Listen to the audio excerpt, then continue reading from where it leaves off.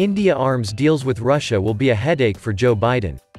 The Biden administration's Pacific strategy will face a major test later this year when India makes good on a controversial $5 billion arms deal with Russia, an agreement that could trigger USA sanctions at a time when Washington is trying to pull India closer.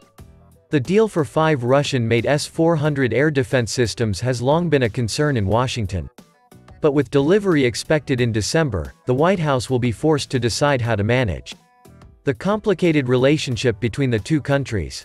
In play is the Countering America's Adversaries Through Sanctions Act, or CAATSA, a 2017 law with broad support in Congress that punishes countries for making major arms deals with Russia, the world's second-largest arms exporter. To date, the only countries sanctioned under the law are Turkey and China, both for buying the same S-400 system slated to arrive in India. It's a precedent that could put the Biden administration in an awkward position with a key ally. The government of Narendra Modi appears to have made the decision to go forward with the system, and they've not backed down for the last 3 years despite the threats of sanctions.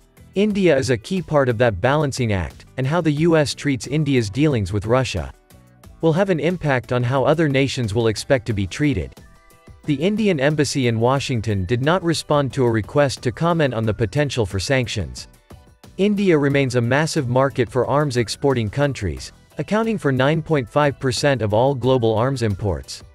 In 2020, bested only by Saudi Arabia, according to the Stockholm International Peace Research Institute.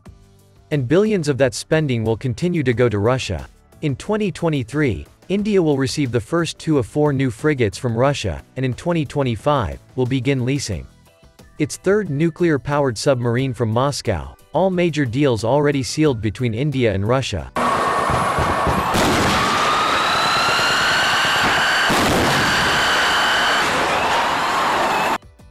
If you enjoy our videos, let us know in the comments below. The World Report team really enjoyed making this video, so if you think we've earned it, leave us a like and consider subscribing. It really helps grow this channel, and as always, see you in the next video.